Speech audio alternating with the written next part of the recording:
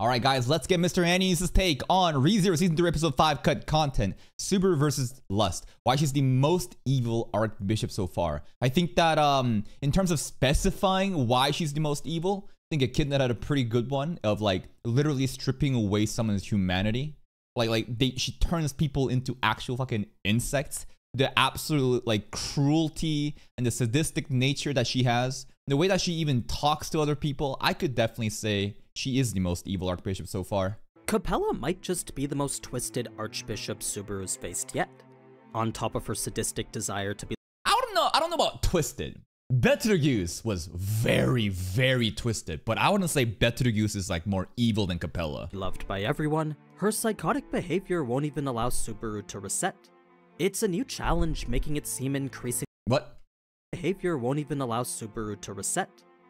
Won't even allow Subaru to reset? What do you mean? It's a new challenge, making it seem increasing— Like how she won't kill him. Yeah. The fact that, like, I think some people were confused about, like, how the fuck did Subaru even survive against Capella? There's no way he is that, like, good at fighting to even be alive. But Capella did specifically say, like, I could never kill you. No, I don't want to kill you. Far from it, right? Her definition of love prevents her from killing Subaru. Instead, she'd rather turn him into a fucking worm. Likely, whatever happens in this loop might just end up being permanent. Yes. Subaru's encounter with Gluttony isn't to be overlooked either, but a large portion of this video will focus on her. Yeah, and Julius right now is still fighting Roy, so that's still worrisome. Do you think that we're gonna get a checkpoint after losing a leg? Because the way that the episode was progressing after Subaru was drowning, you would think that he would just die. But because more pieces on the map were moving in terms of like Reinhardt and Capella's extra, you know, her demand, right? So many different things are still moving where I feel like it's not gonna reset. But that doesn't mean that we're gonna be permanently legless. Maybe we're gonna keep going in this run, but we will reset and, you know, checkpoint will be still when he wakes up with Felix saving everybody, or we do make a checkpoint, a crazy one, where a leg is gone permanently, which would be really cool because the connections with Al, the parallels. Al doesn't have a left arm, Subaru doesn't have a right leg, you know. We're basically kind of like, obviously it's not the same, but the fact that Al could be Subaru from a different timeline and shit, it's just like more little connections and little, you know, cool things to compare the two. Some people are saying Satellite would never allow the person that she loves so much to be in this much pain and, you know, well, not that much in pain, but like to lose a literal leg and continue with that. I don't know. It would be really ballsy to make a checkpoint after the events of last episode. The Sin Archbishop of Lust, Capella Amarada Lagunica. I'll properly explain the full extent of her abilities, along with the raw, uncut logic behind why she does what she does. It's a bit more than just wanting to be loved by everyone. So let's take a look at this crazy episode of ReZero and see exactly what it is the anime left out from it. Let's go. But first, before we get started. Alright, I know you know who this iconic bunny girl is, so— Oh, you motherfucker. You switched it up. That's not fair. You've never done an ad read like that. I knew you were gonna do an ad, but you fucking switched it up. God damn. Yo, didn't Echidna also have an Arknights ad? He did, right? Yo, these dudes are all getting fucking Arknight sponsorship. What the fuck? Right? Download your fucking code. Yeah, it's the same fucking sponsor. We getting hit with the same fucking goddamn Arknight sponsor. But hey, here's the link. Here it is.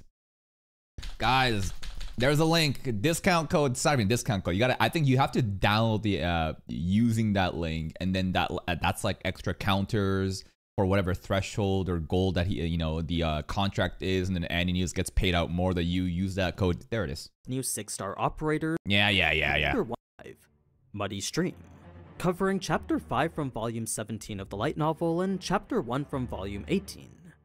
To start with Gluttony's unexpected arrival, as soon as Subaru knew it was him, he wasted no time unleashing the fastest and strongest whip attack he'd ever produced.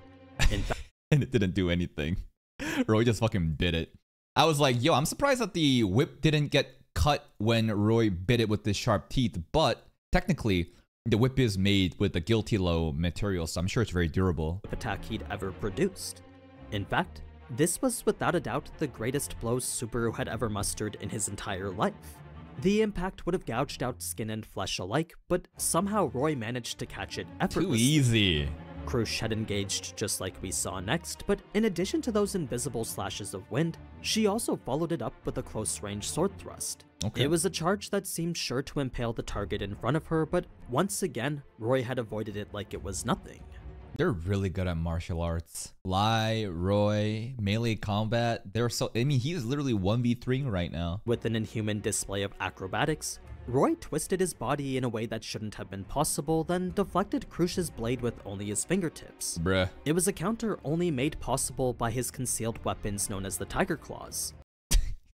Basically, the little, claws that he has as seemingly fingernails, right? And Lai has, he has 3 daggers that's, wrapped around his wrist to make it look like Wolverine claws. The purple extensions we see him wearing on each of his fingers here. He would then go for a counterattack on Krush, which actually would have hit had Subaru not moved her out of the way with his whip. Clutch? With him literally carrying her again now, Subaru would run away, serving as the decoy for Gluttony to give chase after. Moments like this is when the whip really comes to, you get to see really the impact of it. Because, I'm not expecting the whip to, one-shot an opponent or, do significant damage. But I expect it to help in utility and support, and being able to maneuver like that, that's pretty fucking good. Boy for Gluttony to give chase after. This in turn created an opening for Julius, allowing him to land a direct hit on Gluttony. Unfortunately, drawing a little blood wouldn't be enough to stop him, as by the time Julius had prepared his next attack, Roy was already on his feet moving again. So even with Julius pressing the attack with a relentless fury of sword strikes, Roy's feral movements were just too hard to keep up with. As we saw in the anime though, it didn't matter if Julius could land a hit or not, so long as Roy was occupied, Krush and Subaru could go achieve their primary goal. That was easier said than done though, since for both Subaru and Krush, ignoring Gluttony was incredibly difficult. True. I mean, he was the singular goal Subaru had been. But this is not the same Gluttony. And I don't even know if, defeating this guy is going to do anything with Rem. Who knows? And I think that he might have a different authority entirely, even if it's authority of Gluttony. We haven't seen anything yet. And since, there is pretty much almost confirmed that there are 3 brothers. It's not even brothers. They have different last names, but maybe they have different baby daddies. But, White Whale, Lai, Hydra, Roy, and then there's going to be someone else that probably matches the Great Rabbit. Will defeating him even, return Rem's memories and shit? I have no clue. Pursuing for the past year. Time and time again, he'd dreamt of getting the chance to confront Gluttony like this, but now that that chance was finally here, he wasn't even able to stick around for it. It was an awful feeling knowing he'd have to let such an opportunity slip through his fingers like this. To Subaru, this is the first time making contact with Gluttony though, right? He's never met Lai before. He has no clue. Even though he introduces himself as Roy Alfred, I wonder, does he even know that the other one was named Lai Batenkaitos? Probably not. What had helped him to get over it was the extremely powerful look of conviction Krush gave him while he was contemplating it. It had reminded Subaru that he wasn't the only one affected by Gluttony. As someone who personally had her memories stolen by him, she too knew the key to getting her old self back was standing right in front of them. And there might be even way more people impacted by it too, because, yeah, the memory loss is a thing, but the name loss, when you get your name eaten, only Subaru knows, because he has a connection with the witches. No one else, right? Nobody knows what the fuck Rem is. So let's take into account countless other peoples whose names probably has also been erased that could be returned if we defeat Gluttony. Even so, the choice she needed to make was clear. Fulfilling her duty would always come before helping herself. Even if it meant continuing to live in a world that was blank when it shouldn't be, that was a price she was willing to pay if it meant helping the people. So, as much as their hesitation, reluctance, and regrets encouraged them otherwise, Subaru and Krush knew they both lacked the time and strength to defeat Roy right now. They knew the only right choice was to pursue their true target. So, it was upon crashing into Capella's base of operations that the first thing Subaru would notice would be the media. It was the most peculiar one he'd seen to date. Looks pretty As cool. a device that expanded and enhanced the user's voice, The fact it was shaped like some kind of pipe organ really intrigued Subaru more than it should have. Yeah, it looked like some sort of like pipe organ that Shadow from Eminence in Shadow would start playing at a church. It was a machine solely powered by the magic crystals embedded right into it. The dragon quickly grabbed Subaru's attention.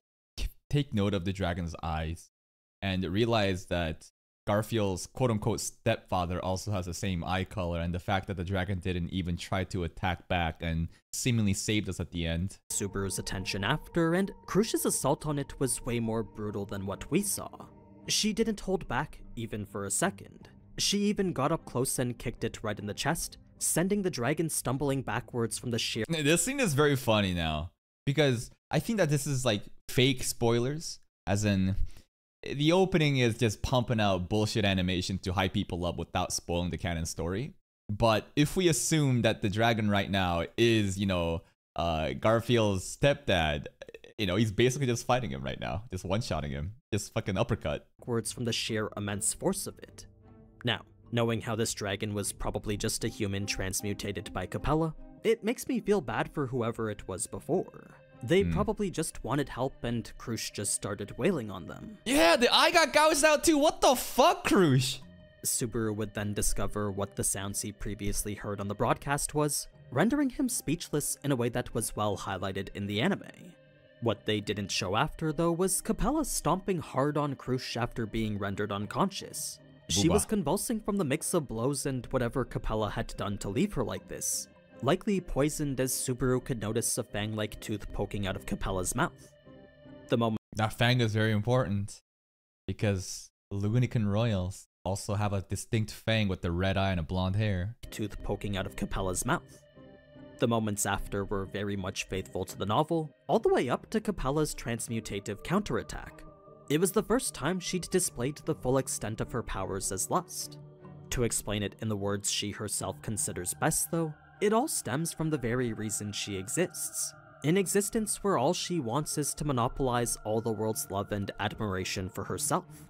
This in turn makes her the ultimate manifestation of any aesthetic that can possibly exist, and it's through that Yeah, her definition of love is pretty much lust, where all the outward appearances, like, you don't actually care about Amelia because of her nice, you know, personality, the kind heart that she has, the fact that she saved you and you're comfortable around her, and then she's like, nah, look at her hair, her pretty face, stuff like that. That is according to Capella, and the fact that she can change into whatever she wants. She can be the embodiment of all those desires that everyone craves, because she can just keep changing to whatever people want. And then her keen eyes.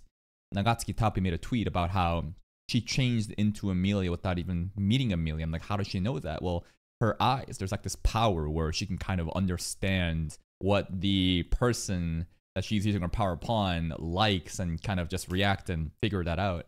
And it's through that she alone can answer anyone's most perverse desires.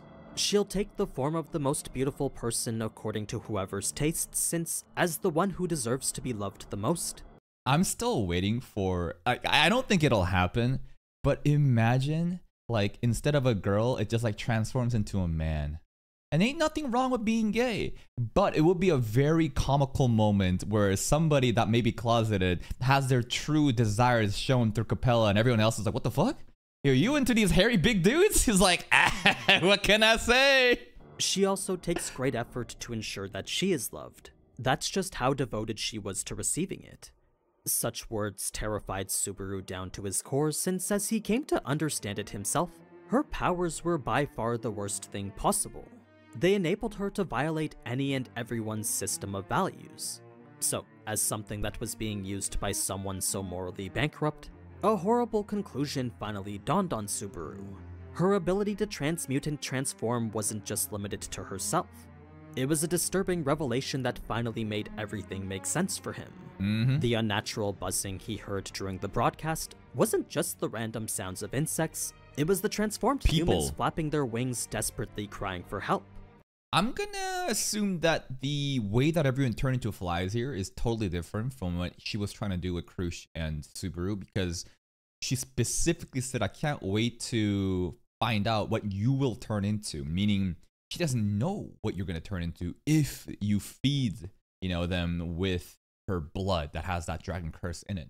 How could everyone have just turned coincidentally into flies. This probably has to do with like a different mechanic of her power. And we did see like insect larva, eggling, hatchling things on the ground that was replacing where the dead bodies were when Garfield and Mimi were there before getting fucked up by Tiresias. So I'm gonna assume that the flies are different transformation stuff. With wings that couldn't even let them fly, it was the only thing they could do given their new inhuman form. So this solidified Capella's position as a villain amongst villains, since just like the other archbishops, her twisted nature was simply evil. Very they all evil. were. Wrath toyed with emotions and focused solely on her own self-centered love. Greed forced his values onto others while placing himself above them. Gluttony stole people's names and memories, trampling on their existence. Then Capella simply spat upon the values any normal human knew to respect.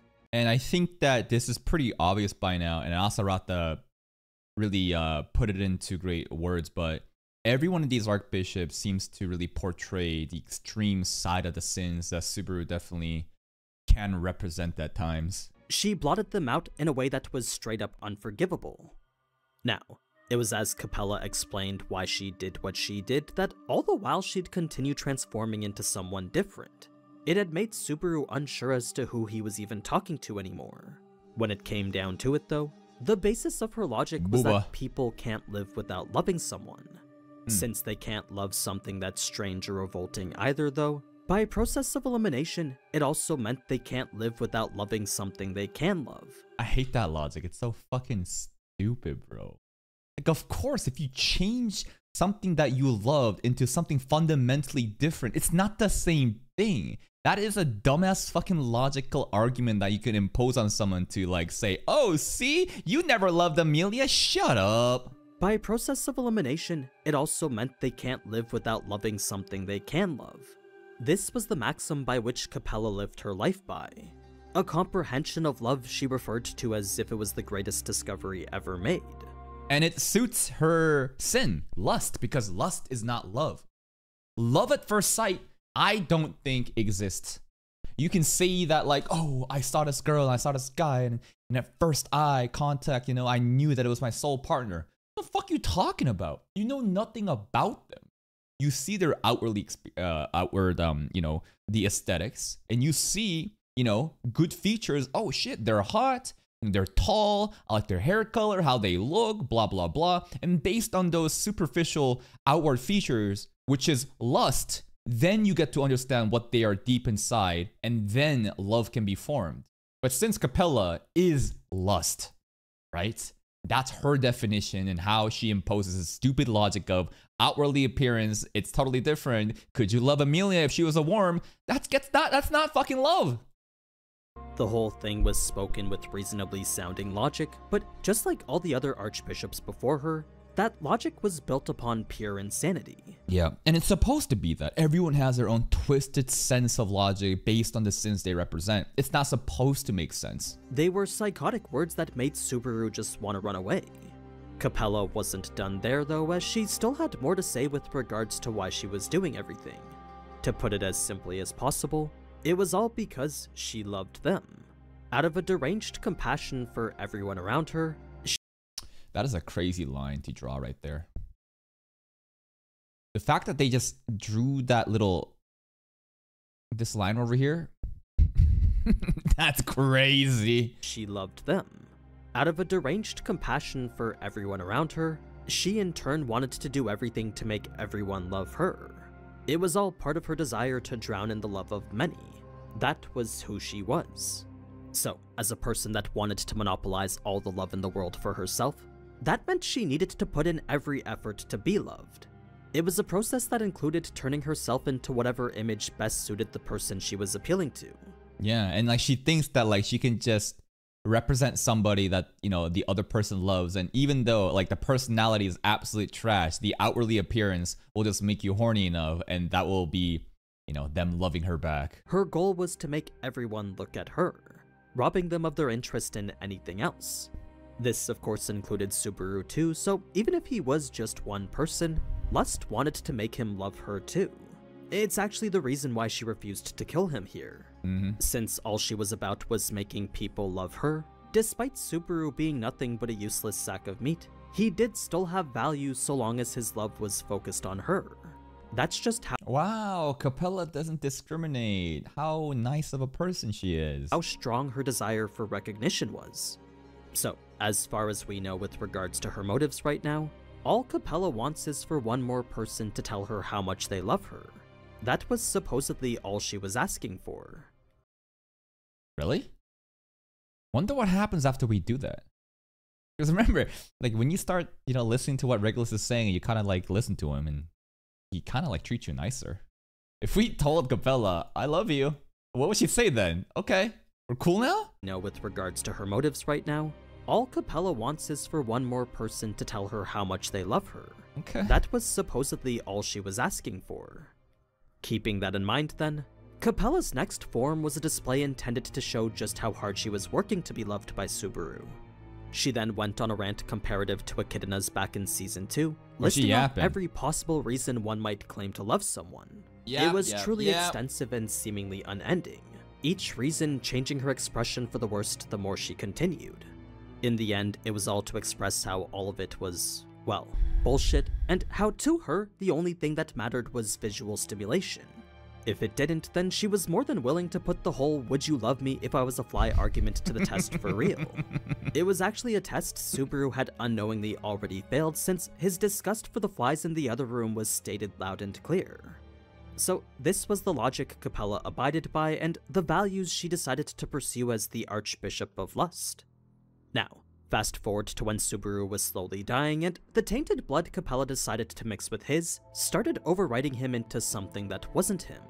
But we didn't succumb. Krush and Subaru didn't succumb to the dragon blood curse thing, so we're good now? It's just dormant in us?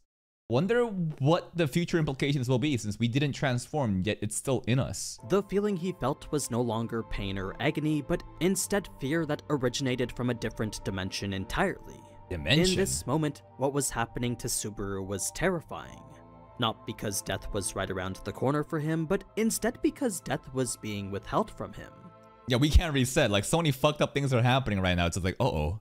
What if a checkpoint is made? Uh-oh. For the first time, his opponent refused to let him die. That's pretty much where the whole Capella incident comes to an end, so if we were to focus on one of the many other incidents happening... I don't think there is I don't think this is a coincidence. Because we're supposed to assume, remember, that the dragon saving us right now is, Garfield's mom's new baby daddy, right? And he left, and as soon as the dragon's leaving, we also see a shot of Garfield looking at them. I feel like they're just telling us, they're like, come on, fucking make the connections. It was told that, the dad was pretty much at the watchtower what that media was. He's gone. But you see the same eye color, and he's trying to help us out. Come on, it's gotta be him. And so, if we were to focus on one of the many other incidents happening across the city, Amelia's capture is probably the best. The others are a bit more disjointed with where they're at, so for them it makes more sense to wait before talking about their stories. So, to focus on Amelia, her initial thoughts here were that she'd been saved by Subaru. She was kind of hoping that that wasn't the case though, since after talking all tough and convincing Subaru she wanted to help him fight, it would be way too mortifying to know he had to save her anyway. Now, being naked didn't stop her from actually getting up and investigating where she was, since despite Anna Rose's best efforts to make her more reserved, this to her was an emergency. She decided that even if she was completely naked, Anna Rose is trying to make her more reserved? Amelia's wilding out and being a slut. She's not though. She's so innocent and pure. But because she's innocent and pure, I guess, she doesn't really have this like idea of what is shunned by society and their expectations.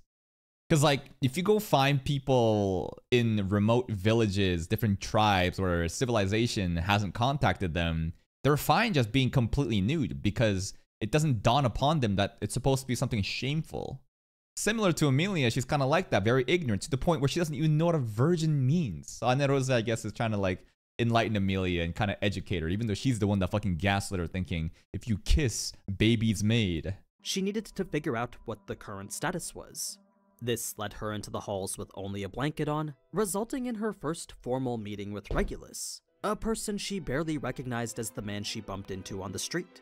She doesn't know he's one of the archbishops attacking the city, nor does she remember him as this person from her past. Fucking bullshit. Why? because the source material states that Regulus is such an average, forgettable looking dude, and the fact that this was a year ago in a trial with memories being hazy, I guess it makes sense. Regulus would then approach Amelia similarly to the way Subaru would himself, but the key difference in the way both of them acted was the lack of warmth Regulus carried when he was speaking to her. There was no compassion or consideration behind any of the words he spoke. None of the flattery she would usually receive when Subaru spoke. Yeah, why would we ever flatter an object of desire?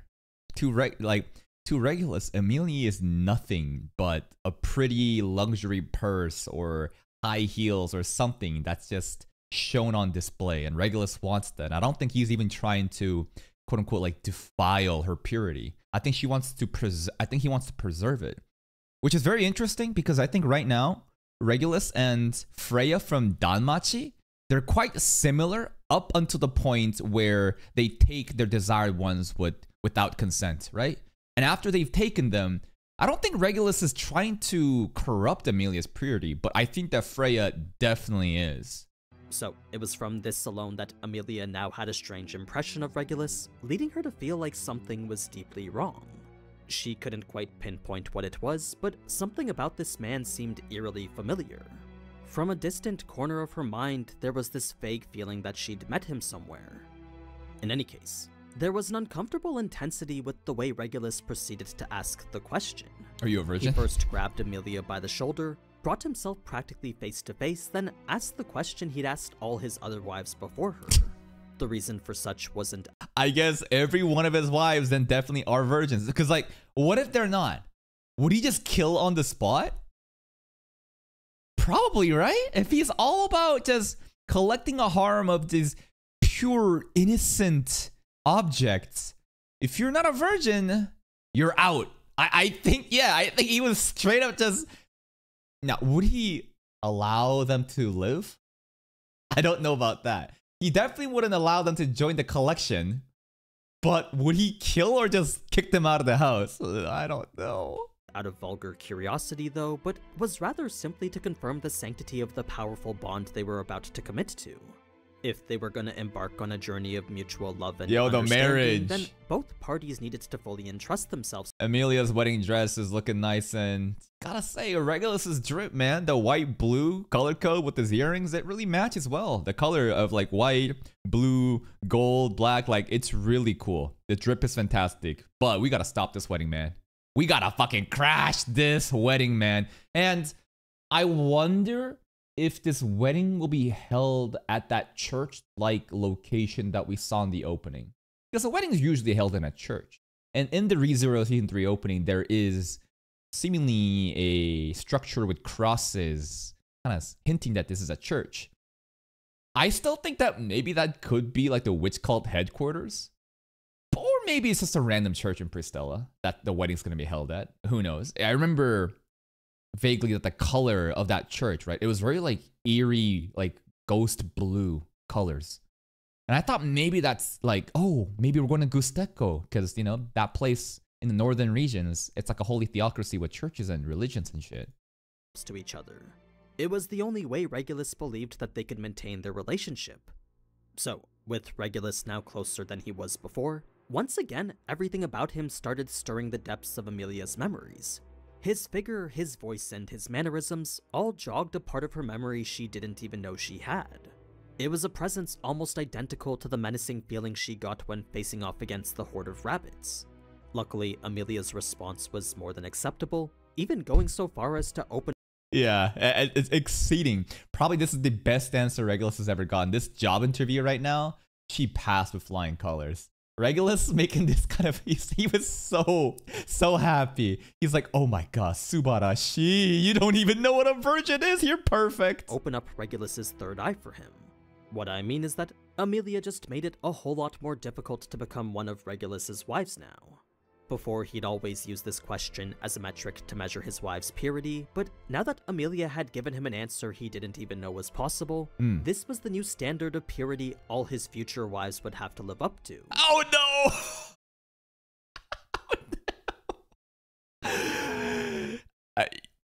I mean, maybe death is a better outcome than becoming Regulus's wives, though. But like, the bar has been raised for the new candidates in the future. If there's ever gonna be new candidates, who knows? Maybe Regulus, you know, dies this season. I don't know, but if he continues to go around, you know, collecting wives. Do you know what the word virgin means? That's what he's gonna say. He's not gonna say, "Are you a virgin?" He's gonna say, "Do you know what a virgin means?" Shit. It wasn't enough to just be pure physically anymore. No. The For soul. Regulus, their very heart needed to be pure as Yeah, well. the soul needs to be pure. To even know of the concept that he was asking of, well, that would mean that they were just too impure for him. So this was the new standard Regulus had come to accept here. Bro, just fucking, like, I guess, like, what kind of people could these people possibly be? Like, uneducated, totally ignorant people living away from contact of civilization, far out in the boonies and the fucking mountains, remote islands. Like that's the only place where you can get girls like this. Anything else would just diminish the value of the position he was offering. But yeah, that's everything we missed from episode 5. Thank you, AniNews. There wasn't really much in terms of whole entire scenes cut, but I hope these extra details did give you a bit more appreciation for the villains. It was not very nice. I wanted more of Gluttony, but I think Regulus scenes are fucking hilarious. They're extra hilarious to me, not because, well, the absurdity of the questions he's asking, that definitely adds a comedic effect to it. But thinking about how every other Archbishop right now, we're like fighting and people are dying and fucked up shit's happening, right? People are getting injured. And then there's Regulus, who's just doing his own thing, just wanting a marriage to happen. And it's crazy that the gospel, the orders that everyone's taking from, is demanding this marriage to happen. Like you would think that Pandora would be like, yo, get your shit together. You can do this shit in your own time. What are you doing right now? You trying to get into marriage? But like, it seems like the marriage is a critical plan to whatever they're doing, because, you know, the demands now, they said, do not interrupt the marriage. So who knows, you know, what Pandora's cooking up with Regulus being positioned as taking Amelia as the wife. But that's today's episode. Or sorry, that's AniNews' review of the cut content for season 3, episode 5. Please go check out Mr. AniNews' channel. Here's the link, guys. And if you're an Arknights enjoyer, click the link over here. Give him some, you know, sponsor money. Get him the bag. See you next time.